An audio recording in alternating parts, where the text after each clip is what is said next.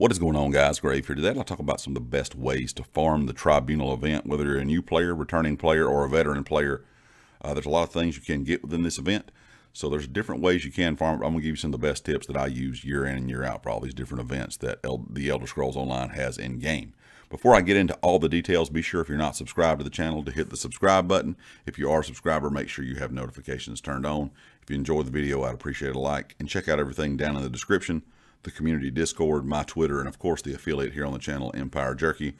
My affiliate link is down in the description, along with a 5% discount code you can use at checkout.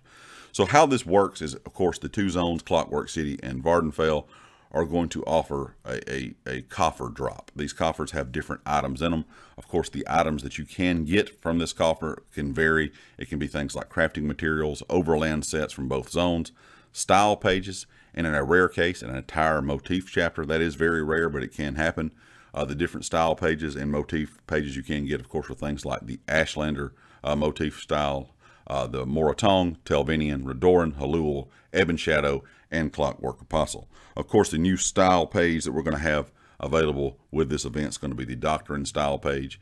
You also can get transmute crystals, Vardenfell or Clockwork City treasure maps, the new Slag Town skin, the new memento that's going to be in a rune box. Of course, all three of these new items that I'm listing off here are tradable, and that is also including the new pet that you can get. So the skin, the memento, and the pet are tradable. Those are going to come in rune boxes, so you can trade those if you would like.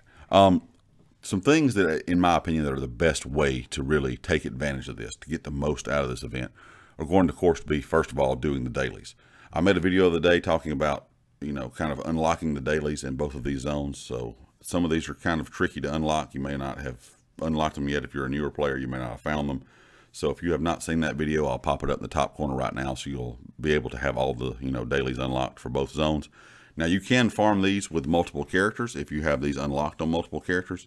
But in my opinion, one of the best ways to farm the daily quest, so that way you can do a daily quest, turn it in and get a guaranteed coffer every time you do that daily quest, is do it with a group. So find a group of friends, guild members, randoms running around in the world, does not matter.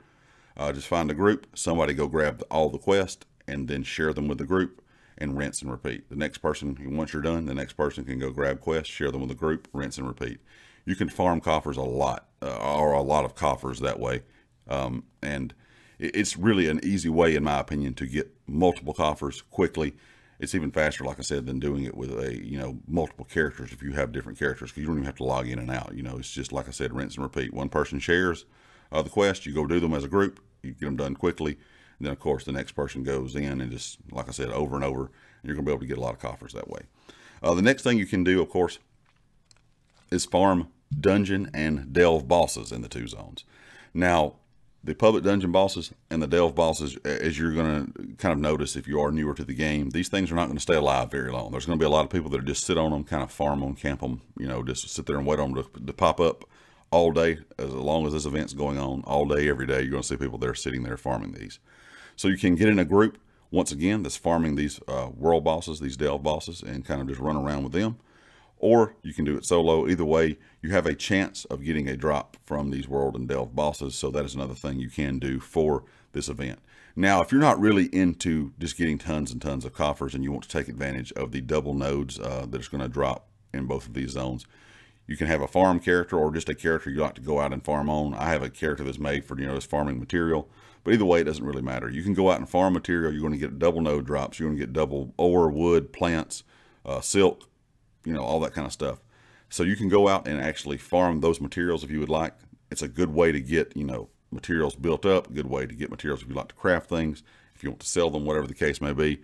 Just keep in mind, farming nodes is not going to give you a coffer drop. And when you're farming nodes, it's not going to have a chance of dropping a coffer or anything like that. The only way you're going to be able to get those coffers, of course, is going to be, like I said, those world bosses, delve bosses, the dailies, or if you have a group or friends that play trials, you can get guaranteed drops from the trial bosses within these two zones. The last thing I want to kind of mention is make sure that you're doing those daily quests every day, because the first daily quest that you turn in every day in these zones, either zone, is going to give you a glorious Tribunal coffer, which is going to give you the same items that I listed off kind of at the beginning of the video, but it will give you a higher chance of some rarer items like the skin, the memento, or pet fragments. So make sure that you're at least doing one daily quest every day. If you're just going to go in there and farm mats, you at least want to do one daily quest so you have a chance of getting that glorious Tribunal coffer.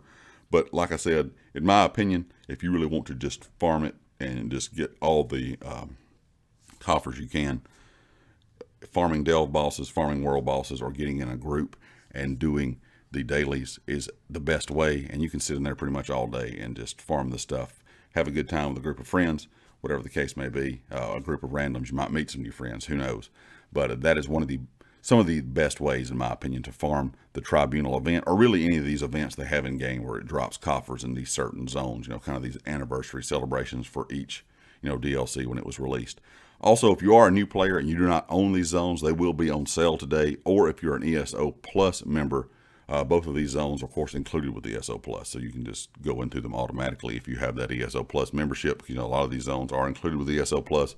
But like I said, if you want to buy them outright, they will be on sale today as well, kind of through the event time anyway. Of course, guys, leave me a comment with your thoughts. If you got any more tips for, anyone out there that I didn't mention, you can leave them in the comment section below. And I'll catch you all next time. Peace.